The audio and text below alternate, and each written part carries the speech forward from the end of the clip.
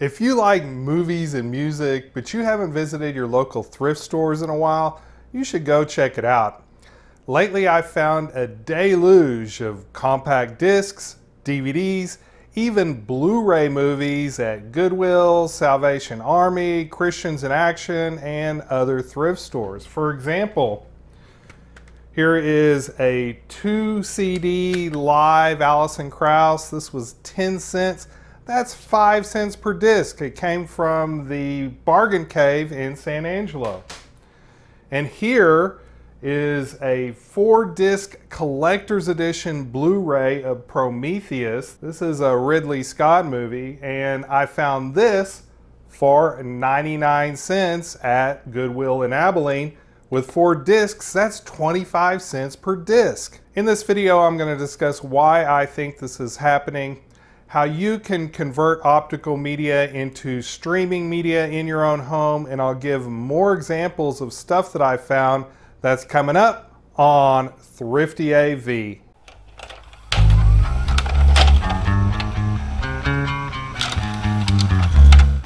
I get it. Streaming is easier than inserting and removing optical media from your DVD player, CD player, whatever. That's probably why services such as Netflix, HBO Max, Disney Plus, Hulu, Amazon Prime, Pandora, Amazon Music, Apple Music, YouTube Music, SiriusXM, and Spotify have become so popular. And a lot of people are giving up their optical media. They're just switching totally over to streaming and giving away to Goodwill and other thrift stores their old CDs, their old DVDs, and their old Blu-rays. That stuff is still good, and there's advantages that you're not necessarily going to find on a streaming service like Netflix, such as bonus features, audio commentary tracks. When it comes to music, there's entire libraries that are not included on these music streaming services, so you'll never hear those songs. Okay, what can be done to make digital optical media more convenient? Well, the first step is to digitize. In a recent video, link in the description, I compared 3 different digitizing software programs for digitizing CDs. And I found that the most convenient, maybe not the best, but the most convenient was Windows Media Player. And I showed how to digitize at 320 kbps, which sounds pretty good. Now for DVDs and Blu-rays, the software program I like is MakeMKV. Let's take a look at that. MakeMKV is a program that is still in beta, and what it allows you to do is take your DVDs and your Blu-rays and make files out of them, MKV files to be specific. Now MKV is just a package. Your DVDs will still be encoded with MPEG-2 compression, and your Blu-rays, I believe they use MPEG-4 compression. New versions of MKV come out on a pretty frequent basis, and the old versions do not work. You have to use the most recent version. Now MKV is an open and free file format. VLC supports MKV files, and so do some other media players. To use MakeMKV, load your disc using your optical drive, and of course if it's a Blu-ray disc you'll need a Blu-ray drive. MKV is pretty good at detecting which optical drive is in use. It selected the Blu-ray drive because I just inserted this Blu-ray. First, just click on Open Blu-ray Disc. They talk about activation, but if you uninstall it and reinstall the latest version, it works. It finds everything on the disc before it actually rips it, so there's kind of a 2-part process to ripping your optical media. Okay, now I'm going to go ahead and let it pick every single title it found, even though some of these are not going to be the movie. Some of these are going to be special features, FBI warnings, stuff like that. I want to pick where I want to put it, and now I'm going to hit MakeMKV. So now go have a snack because this process will take a little bit of time. 97 titles, that's a lot. Looks like we have warnings in upteen different languages. Maybe some special features here. Maybe I need to sort by size. Okay, this is going to be the movie right here. Yeah, that's the movie. Okay, so now that I have this thing recorded and backed up onto a hard drive, it's time to start talking about setting this up for streaming onto my entertainment center. With your media encoded to file formats, there are a bunch of ways to watch or listen to your media on your entertainment center. You can have a dedicated media server, either with a full-fledged computer or even with a Raspberry Pi. You can use a program such as Plex to turn your main computer into a media server, or you can use a hard drive plugged into either a router or a streaming device and use that. I've picked up a bunch of CDs and DVDs and Blu-rays over the last few weeks at thrift stores. Here are the highlights. I had a Blu-ray day at Goodwill. This is Alien Covenant. This is a Ridley Scott movie. It's, I believe, the most recent Alien movie. All right, this is the 4-disc collector's edition of Prometheus. It has the 3D version. I can't play 3D right now, but eventually I'll probably get a 3D TV, so I'll be able to check it out with that movie. Here's the regular Blu-ray. That's the special features disc. And here's the DVD with digital copy. This Blu-ray is in a red case. This is Mel Gibson, Mad Max. Audio, Australian English. I believe the other DVD I have has dubbed American English, so I look forward to listening to this in the original Australian English. Also, the American English dubbed is also on here. Deadpool, I think everybody knows what that one is. The Goonies, I've actually never seen this movie. I figure for 99 cents, it's worth it to watch it. Rocky, this is a classic. Very good movie. Gattaca, I've seen it, but I remember it being a good movie. I would be willing to watch it again. Roadhouse, which is a Patrick Swayze classic. And Mel Brooks' Young Frankenstein. Very funny comedy. I'm a sucker for cheesy old westerns, and here's two of them on one DVD. Boot Hill and Vengeance Valley. I think everyone knows who Burt Lancaster is. If you don't know who Terence Hill is, he's an Italian actor who was in a lot of spaghetti westerns.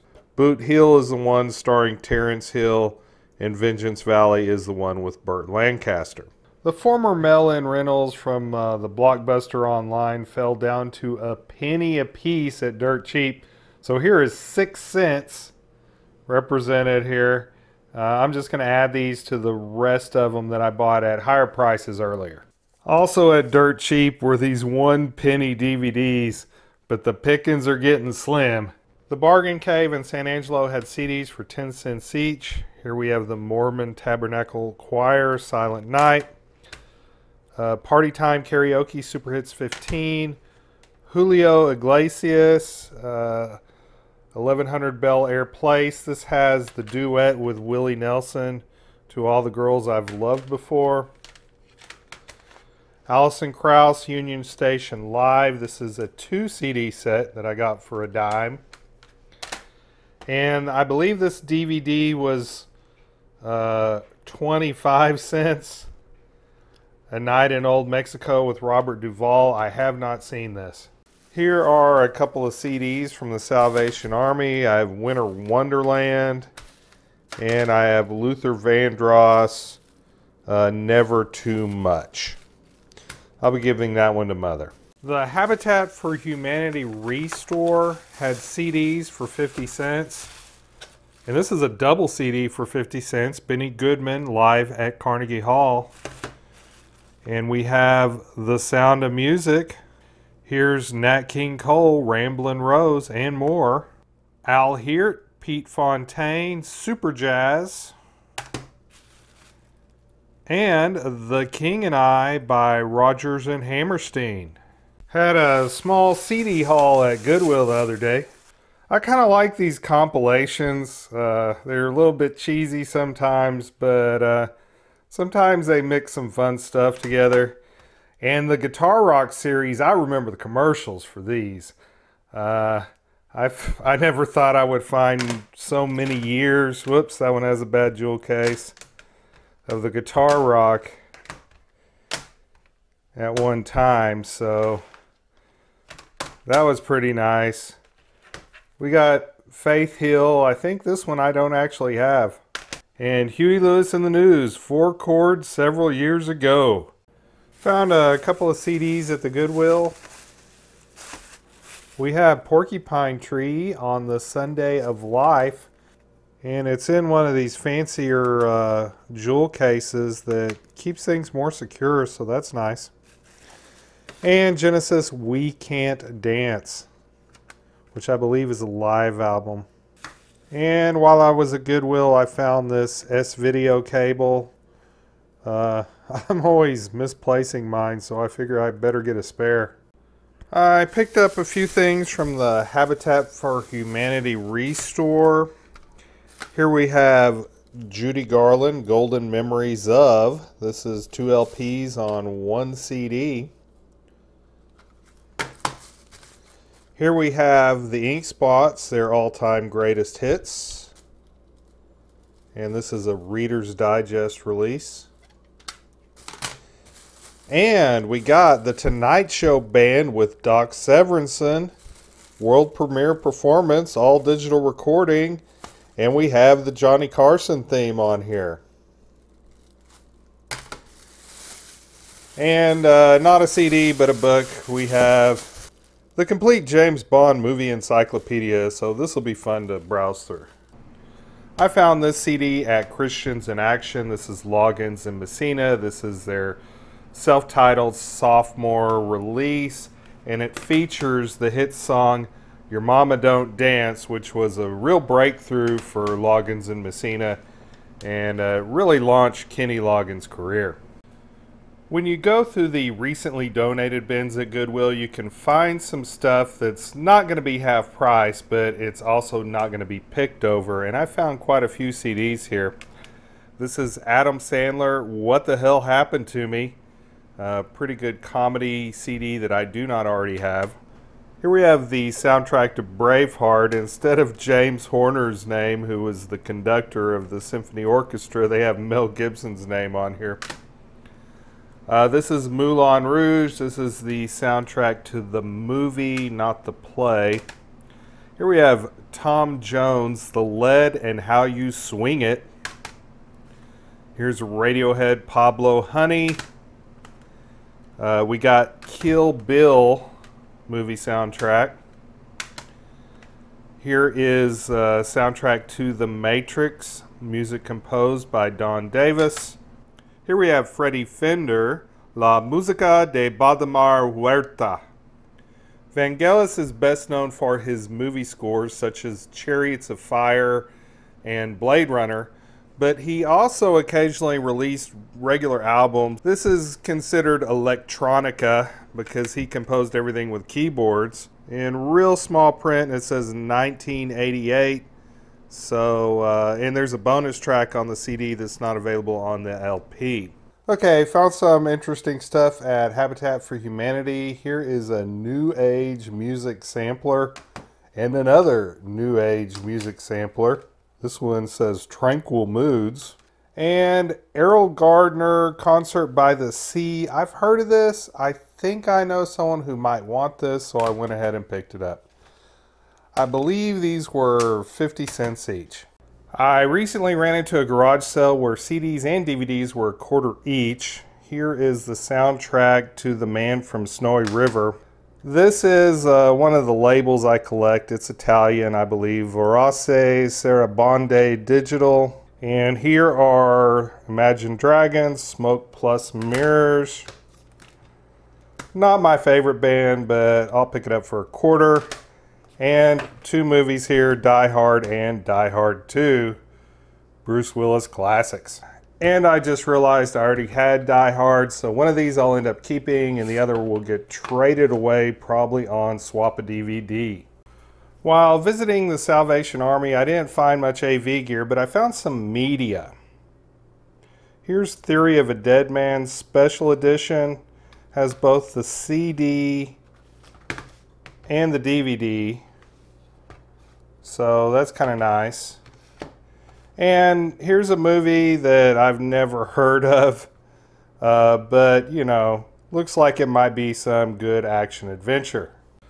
I picked up some stuff from the Salvation Army, including this solar powered calculator. I used to have one just like this. This cost me 99 cents. And when I saw this one, I thought, wow, that's just like the old one I used to have, so I picked it up. And I also picked up 2 music CDs and a game CD. Orange tags were half price, and that was 59 cents half price. That's 59 cents half price, and this is 59 cents half price. Occasionally I mess up at Goodwill. These 2 books on CD follow up the Aragon book. This one has 20 CDs and they're all there. This has 23 CDs and they're all there. I kind of figured I could trade these in for a whole bunch of credits at Paperback Swap, but they're only worth 2 credits each, even though this one has 20 discs and this one has 23 discs. Now, if I decide to listen to these, this was not a mistake. But I gotta listen to Aragon first before I listen to these 2. If you enjoyed this video, smash that like button. Thank you to my patrons for supporting this channel. And remember, stay thrifty, everyone.